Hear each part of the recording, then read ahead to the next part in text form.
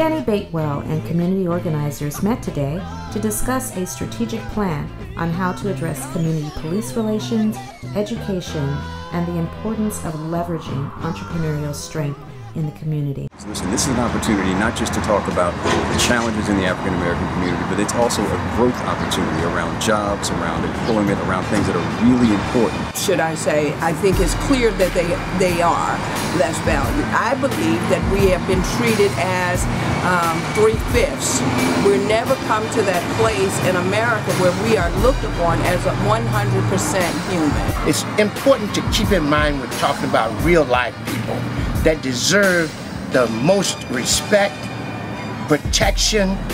They need also a sense of fulfillment and well-being and security and flourishing. And so when we talk about it, we need that, and we need to struggle to make sure that it happens. We have a long history of working through tough situations.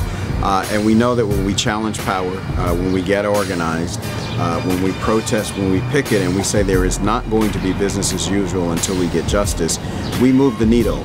We need to be able to vote on putting people in power so that we can hold them accountable. We need to, the younger generation has to really engage in the political process and understand. It's really just about meeting the people where they are, and then once you build that relationship, then they can begin to hear what you have to say.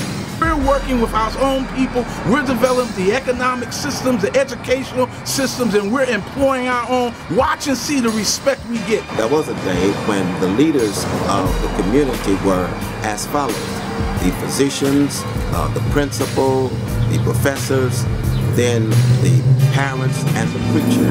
And in that order, the parents, the preacher, the professors and the principals and the physicians. And now we have literally taken that out, and we don't hardly know who is in fact the heroes and leaders of our community.